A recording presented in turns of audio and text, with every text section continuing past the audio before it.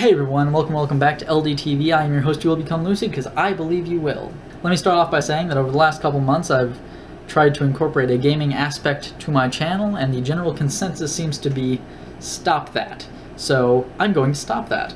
I'll still be doing dream vlogs, but I'm going to put something else over top of them. It's not going to be gameplay. I'm going to leave all of that to my gaming channel, link in the description box below if you want to check it out. Let's really get this channel back to being lucid dream centric.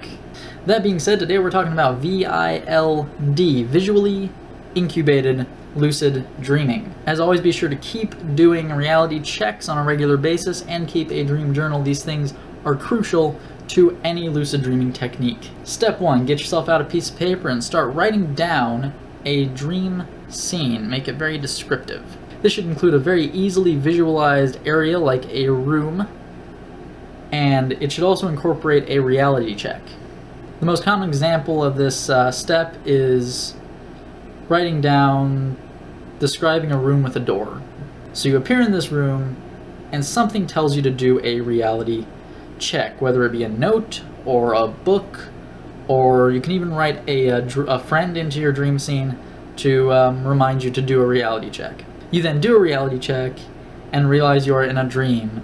You open the door, walk through it into your big dream world.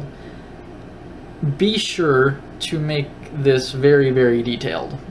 You don't have to put a whole lot of crazy stuff in the room, just make sure what you do put in the room is very detailed. You want to be able to visualize this perfectly every time. Step 2, lay in bed and visualize your scene. Be consistent. Do everything the exact same from appearing in the room to walking out the door.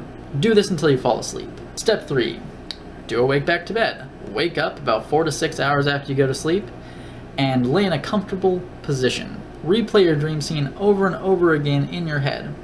Eventually you should find that you'll do your reality check after reading the note or the book or hearing your friend tell you to, and you'll realize you're actually in a dream. So then you can open up the door and walk into your real dream and go do dream stuff. That's basically it. Those are the bare essentials that you need.